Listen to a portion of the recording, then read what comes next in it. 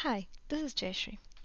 Today I'm going to show you a demo of our work on finding crash consistency bugs with bounded black box crash testing, in short B-Cube. This work will appear at OSDI'18. B-Cube is a new approach to testing file system crash consistency. We built two tools, Ace and CrashMonkey, to demonstrate the effectiveness of B-Cube.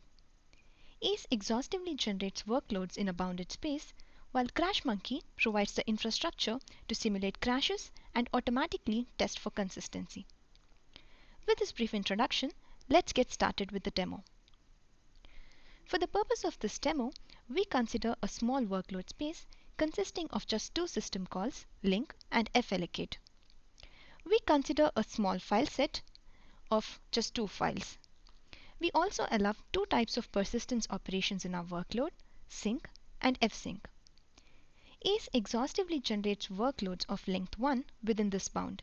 We call this the sequence 1 workloads. Ace has generated 9 workloads in total and is done with compilation now. We are testing these workloads on 100 MB Btrfs file system on Linux kernel 4.16. We see that a couple of tests have passed and here comes our first bug. This bug has resulted in the loss of allocated blocks. If the file system recovered correctly, we should have seen 128 blocks. But in reality, Btrfs loses the newly allocated blocks beyond the end of the file and recovers to only 64 blocks. We now see another bug where the link count of the file has not been incremented. What happens here is that you create a link to a file, persist it, and then crash.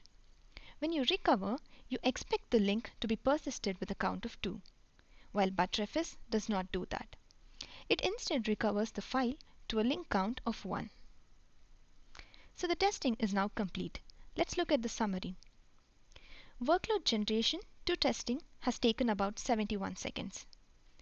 It has found 3 bugs, all of which result in metadata mismatch. We tested a restricted set of workloads for the sake of a quick demo. But the repository contains a pre-generated suite of 328 sequence 1 workloads which can be tested using a single line command. We highly encourage you to give it a try. We also have tutorial on workload generation and testing. Do download our tools and test your file system for crash consistency. Thanks for watching.